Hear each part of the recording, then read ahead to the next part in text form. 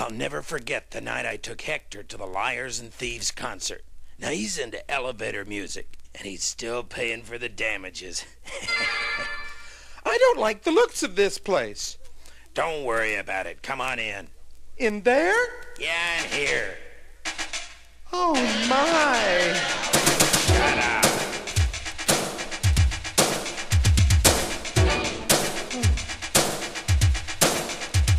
Are we safe in here? Are you safe anywhere?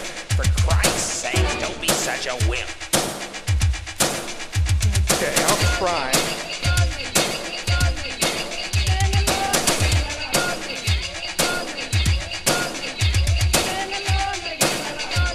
Who are they? Shut up.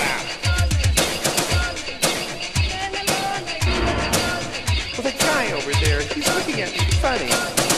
Probably thinks you're weird. These are good kids. Now shut up.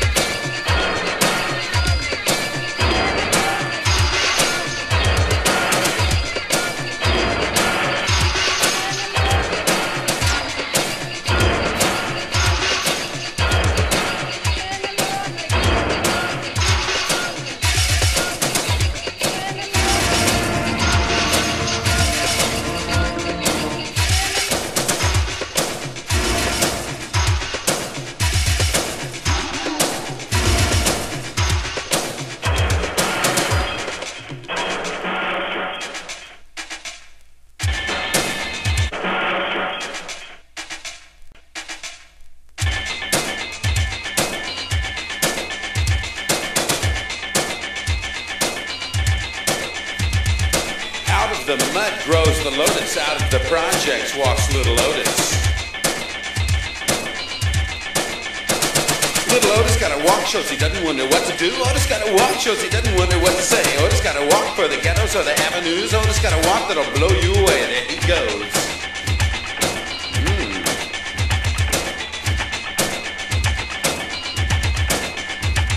He's learning a skill in one of the trades. He stays with his wife and kids at night. Li'l Otis out walking by the quarter arcade, picks up a bottle. He puts it in the trash. He's a good citizen.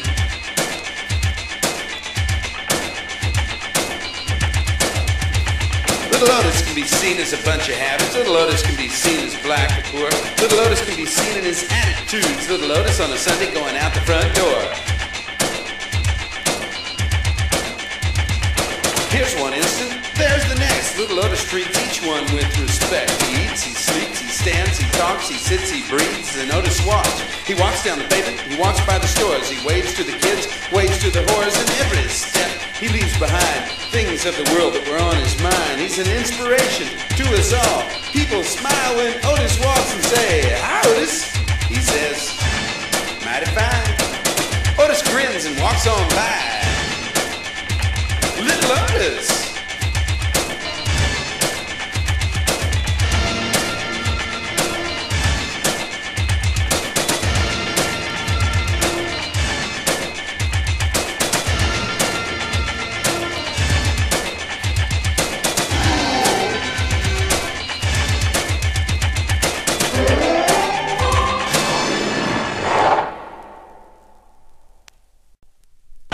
To the show.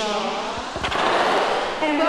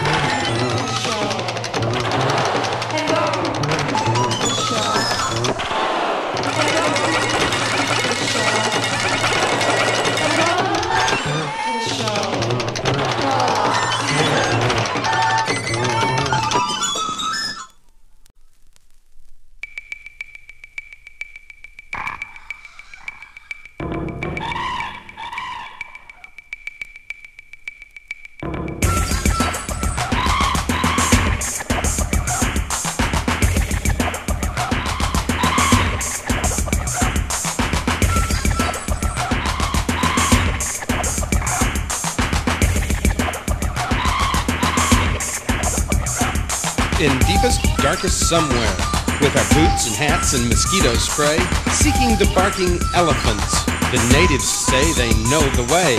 Meanwhile, back at headquarters, their sponsor, Professor Zeus, is at work in his laboratory. He strokes his pet boa, Mingala. The guy is all heart.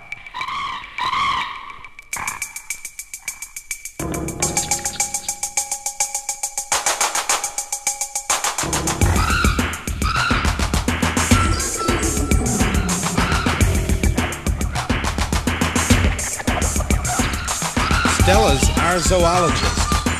She's a person first, but her breasts make my mouth water, and her hips make my pants burst. The kid parachutes in with the awful news. Professor Zeus wants barking elephant chromosomes for a fiendish gene bomb. It would make enemy babies born as pathetic mutants, and of course would eventually be turned against us.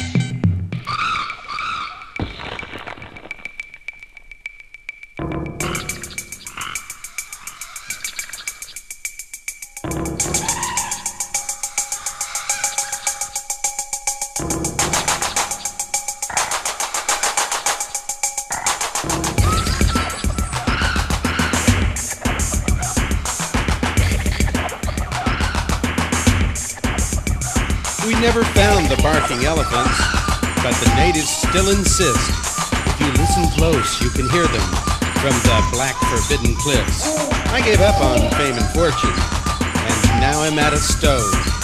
Stella brings home the soybeans, and we make sweet, sweet love. And Professor Zeus lost his Department of Defense funding, but his experiments accidentally led to the Alka-Seltzer bomb, which neutralizes fissionable materials. He won a Nobel Peace Prize and is revered throughout the world. Ain't that the way things happen?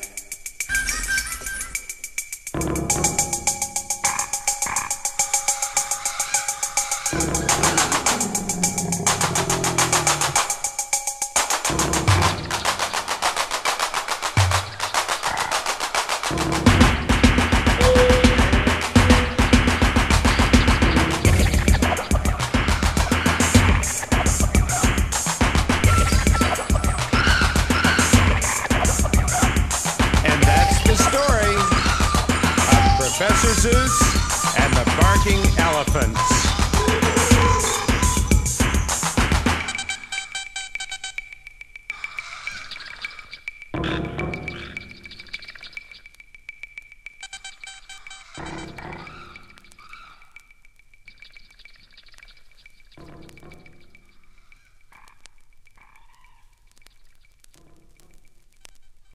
Let's say something political to change people's minds, alter the course of history, and improve the universe.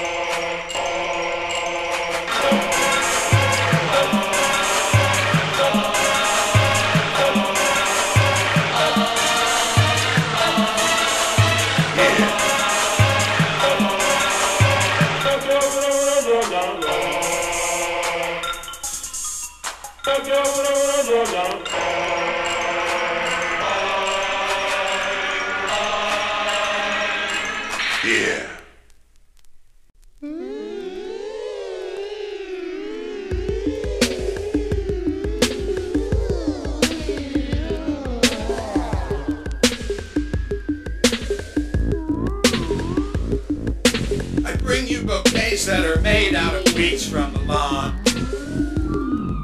A messy parade that will fade up to breathe and smile.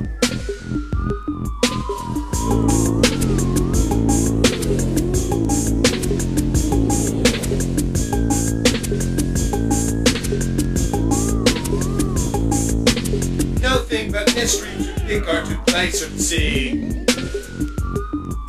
I fell on my face said it broke in the face. Here's the weeds.